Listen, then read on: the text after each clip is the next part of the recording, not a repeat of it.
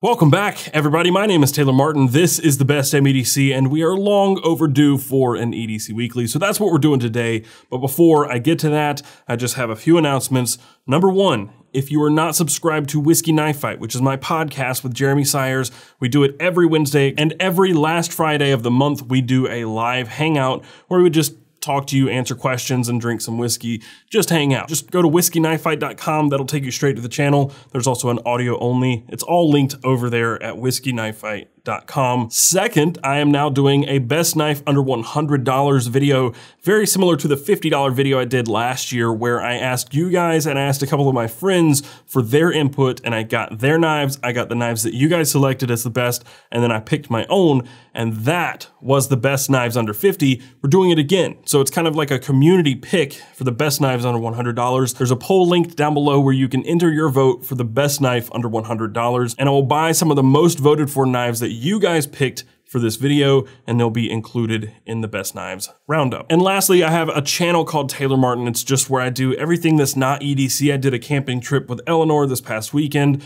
I've been working on some trailers, a lot of non-EDC content over there, just more vlog style, casual, laid back. If you want to go see that stuff, it's also linked down below. It's linked down below if you want to check it out, or you can just search Taylor Martin here on YouTube and find it there. It should be the first result. But that channel is actually almost to 100,000 subscribers. It'd be amazing if we could get it there. But also, if I don't hit a certain metric, YouTube will demonetize that channel, which would suck. So it needs some views. If you haven't gone and checked it out, I encourage you to go do so and hit subscribe. If you haven't, that'll help me out greatly, and I will greatly, greatly appreciate it. But that's it for now. Let's get this thing started. Today in the cup is going to be some Woodford Reserve Double Oaked. This stuff is delicious. If you're into that sort of thing, if you're not, then you're wrong. It's a delicious whiskey. I drink this one probably more than any other whiskey right now, but it's not my favorite. And with that said, let's do the damn thing.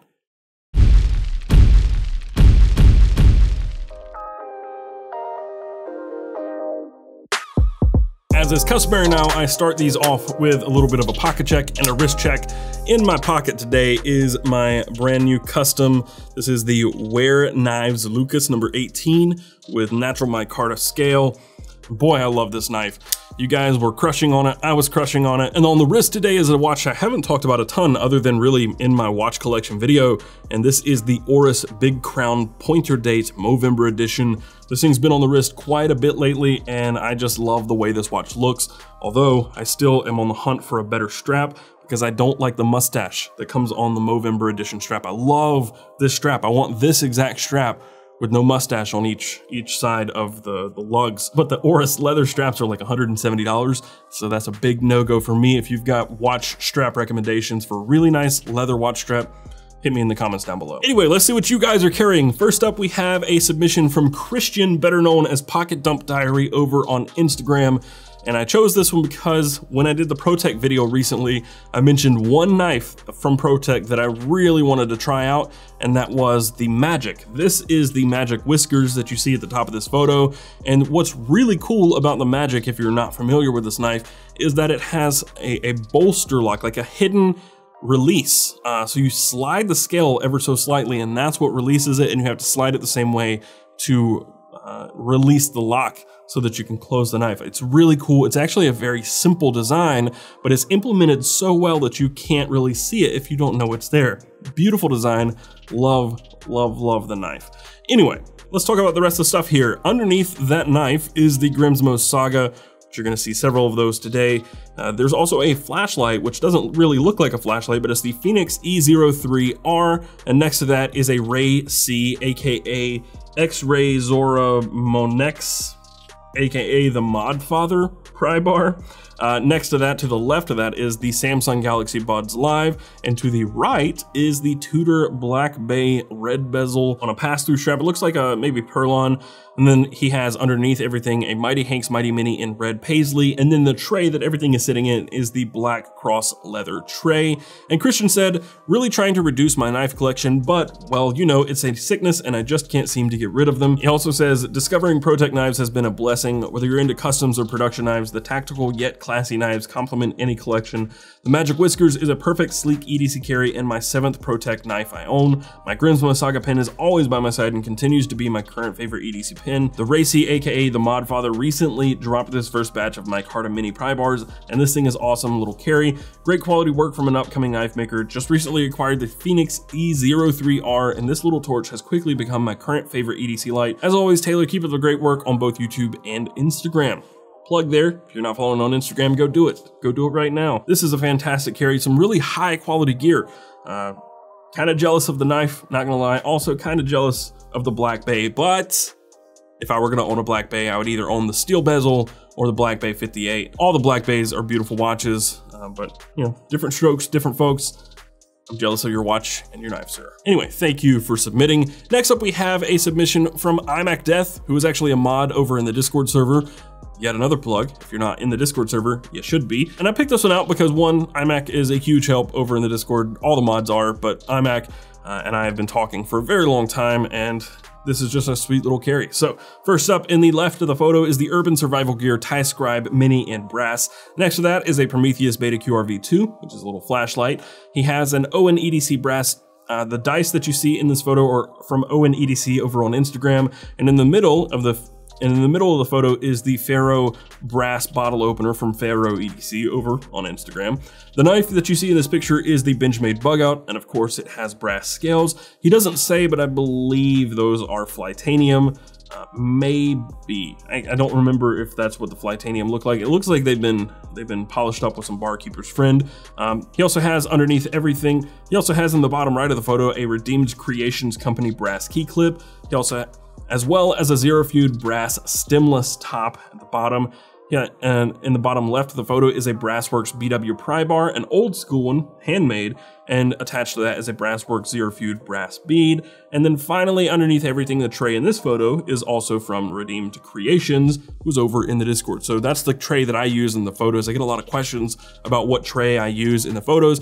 It was from Redeemed Creations. I purchased one from him a while back, just as a little backdrop for my photos, and it's great. It's a really good high quality tray. Imac says, I've been exclusively using a smartwatch, Samsung Galaxy Watch, for a few years, but would love to dip my toes into the nice EDC watch pool. What's a good one in the sub $200 range to try out? Best answer that I have for you there would probably be stick to Citizen or Seiko, maybe Orient. Those would be the three brands, and really from there you have to choose what you like as far as appearances go. If you want something kind of bronzy, brassy, you're probably not gonna find it in the sub $200 range, but there is a Timex Weekender that looks like brass. I think it's a coated case. It's definitely a stainless steel case, but it looks brass. If you wanted to match your other carry, then maybe go with a Timex Weekender.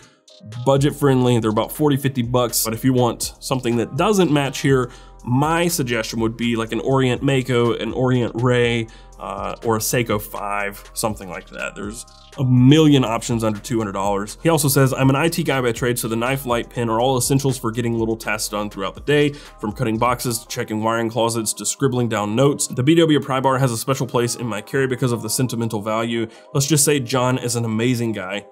I can attest to that. John absolutely is. The dice and top help keep my hands occupied while on long phone calls. I carry almost all of this in a custom leather organizer not pictured by Stone in the Discord. Keep up the awesome videos. Thanks, man, and keep being awesome as a mod over in the Discord server. Really, you guys, all of you mods really actually help me out way more than you know. Next up, we have a submission from Jacob McMullen. You can find him over on Instagram at jakemac.153. And I chose this one specifically for the knife. In the photo, in the middle of the photo, the knife in question here is the Benchmade 940-2. Yeah, that's a Benchmade 940. It's the best looking Benchmade 940 you've ever seen, guaranteed. That's because it has a Razor Edge Knives reblade, as well as RC Blade Works OD Green micarta scales. The hardware on it is from XXX Adrenaline XXX, and then there's also a Lynch Northwest deep carry pocket clip on there. The pin to the left of that is a Grimsmo Saga, and then next to that on the left is a Lynch Northwest All Access Pass 1.5 with a bronze ano. To the right of the photo is a Pete's Pirate Life Kraken V2 coin, and then above that is the Dasa Fenimere 50/50 wallet. This right here is pretty much no longer a Benchmade product. I think the only thing original on this, assuming he hasn't replaced them, is the Omega springs and the liners. That's it. Everything else is aftermarket. Well, I guess the lock bar too. but that's kind of funny. Yeah, I think it's awesome. This thing is sick, but I don't want to even think about how much this costs. I don't know what the reblade costs, and those RC Blade Works scales, if I were to guess, are $60, $70, $80. So you got to buy the roughly $200 knife. You got to buy the hardware, the blade, the scales, and the clip. Jacob says, I always have the Saga pin and Lynch pry on me. Most of the time I switch it up with the knife. Really been on an OD green micarta kick lately. Feel you, bro. And that's evident here. I cannot praise Das Affinimere leather enough. By far my favorite wallet I've ever owned. And as for the coin, it's just cool. That's just a rock solid carry all around. And I just want to ask you guys, because lately I've been just slimming down my carry more and more and more. And basically I'm down to only sometimes carrying a pen, a wallet, knife, flashlight, and a watch. That's really it. Is that something you guys are feeling as well? Do you still carry just as much as before? Or have you really slimmed it down? Or do you carry more now that you've gotten into EDC? I'm just interested to see what you guys think and how you've changed since getting into EDC. But before we go any further, I want to thank our sponsor for this video, Supcase. As many of you know, I use Supcase cases on my phone and my iPad. I really like the Unicorn Beetle Pro series, but they also have different accessories like this right here. This is their universal tablet stand or desk stand. I've been using this for a few weeks now, and it has come in really handy in a lot of different ways. Namely, like this right here, when I'm reading or planning a video out, I can have my iPad a little higher than I normally would if I use the kickstand that comes on the case, and I can position it just about any way I want. There's 270 degrees of articulation here, and you can really position a tablet or phone just about any way you can think of, and it's really easy to do so. Just kind of friction locks into wherever you want to place it. And it works for a lot of different devices. You can put a phone or a tablet or even something like a Nintendo Switch on here, or if you have a small laptop, you could put that on here too. Although I wouldn't use the laptop while it's on the stand, you could put it on here to get it up off the desk and maybe take up less space on your desk. It's just got a lot of different functions. It also has rubber grips or silicone grips on the bottom, which keeps it from sliding around and from scratching any surface you may put it on. But really, one of my favorite things about this is if you want to take it with you, when you're done using it, you can just fold it up, and it folds up pretty flat. You could throw this down in a bag really easily. They're also not that expensive at all. The smartphone, when there's a smaller one for smartphones, it's only $20. This one is $25 to $30, and it comes in 2 different colors, and it's made with airspace grade aluminum. It is a really, really great stand. If you want to buy one for yourself, just hit the link in the description down below, or go to Amazon and search Desk Stand by Supcase and get one for yourself. Once again, I would like to thank Supcase for sponsoring this video. The next submission comes from Adam Desmond, or you can find him over on Instagram at Adam_D_shoots. And I picked this one because this just goes to show we've had 3 pretty expensive carries, but this one is on the far other end of the spectrum. It's very budget friendly and it's still very, very functional. First up in the top left of the photo is a slim wallet from Amazon. He said there's no brand on it. He doesn't know anything about it, but it is just a slim wallet. He also has a Tautronics Sound Liberty 79 earbuds, and below that is the 511 EDC PL1 AAA flashlight. And then next to that in the center of the photo is his knife that he carries, which is the Spyderco Tenacious. And then to the right of the photo is the OnePlus Nord in a sandstone black case. Adam says, I'm looking to work on my keys. They are something I EDC, but they are a mess and I hate the look of them. I sadly don't even know where to start with keys for a good EDC. I do want a nice, clean, and simple tool for them if possible that will fit with the colors I have. I'm also looking for a deep carry clip from Amazon for the Spyderco and some type of leather lanyard that will stand out but fit into the colors that I have. All day I'm using my phone, earbuds, and Spyderco, and I use my phone for both personal use and work a lot in the day. The earbuds help me get into a flow at work as I'm a photographer and videographer, so it helps me zone out and focus on what I need to and don't have to worry about big headphones when I'm not doing much sound editing. The Spyderco is a huge help on shoots when I'm trying to tighten a tripod head shoot to a camera or rip up some tape at the end of the day and get home quicker. So for a deep carry clip for the Tenacious, I think MXG Gear has one. You may not be able to find it on Amazon. I would definitely check eBay. It's from the same place. It all ships from the same place. As for leather lanyard and a bead, I pick up my leather from a place called Hobby Lobby, just because that's the only place around that has those spools of leather cord.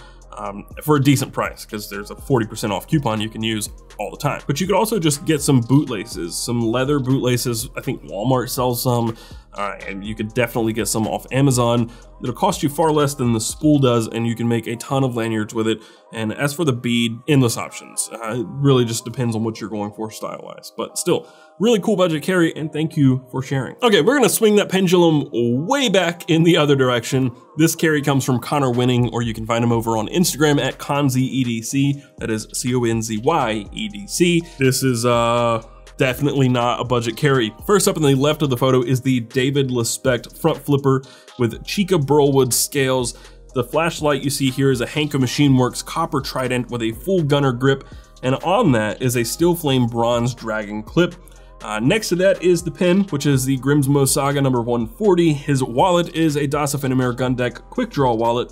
And then the watch on top of that is the Hamilton Intra-Matic. And let me tell you, I love that Hamilton watch. I would love to have one with a black dial or a Panda. Absolutely love this. I'm a huge chronograph fan, which you guys probably know by now, but that's one that I had my eye on for a long time. I ended up going in a different direction, definitely less dressy with the Damasco, but still, that is a killer watch. Connor says, I'm currently looking to improve my EDC through looking for an alternative key setup to my copper key bar that would match my EDC. I also forgot to recommend a key solution to Atom.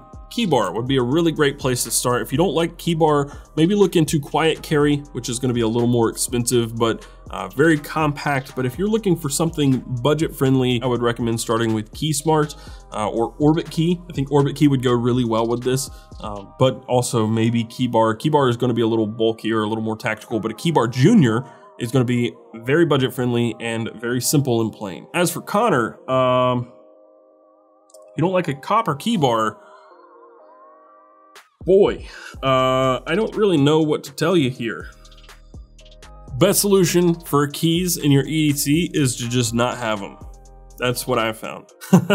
I know that's not ideal for anybody, but I've just stopped carrying keys and it's been great. As for the solution, what I use is a key bar. So that's really what I've come to use most, or a little D-shackle that I put my keys on. I think that's the most elegant solution because it's very simple, very cost effective, and it's fine. It works just as well as anything else. I prefer that, I think, more than just about anything.